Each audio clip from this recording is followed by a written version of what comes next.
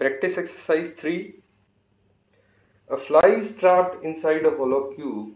It moves from A to B along the edges of the cube, taking the shortest possible route.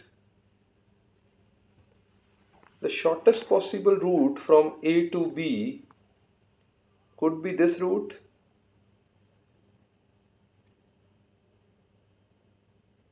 along the edges, or it could be this route, but both are same in length. It then comes back to A, again along the edges, taking the longest route without going over any point more than once. Okay, now let's try out what can be the longest path. So let's try to move further.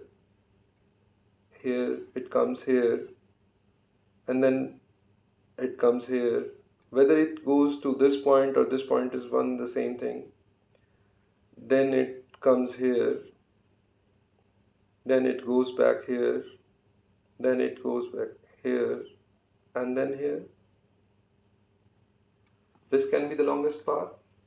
So how many lengths? 1, 2, 3, 4, 5, 6.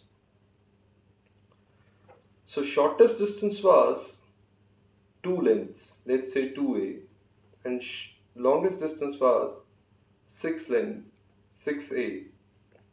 If the total distance traveled was 5040, that means 8A is equal to 5040.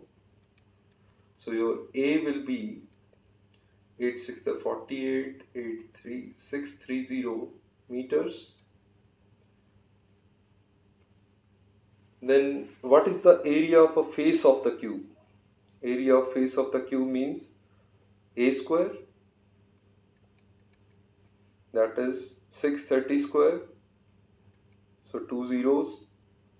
63 squares, it is 50 plus 13, so 25 plus 13 will be 38, so 3969 meter square. So 396900. So answer option will be C.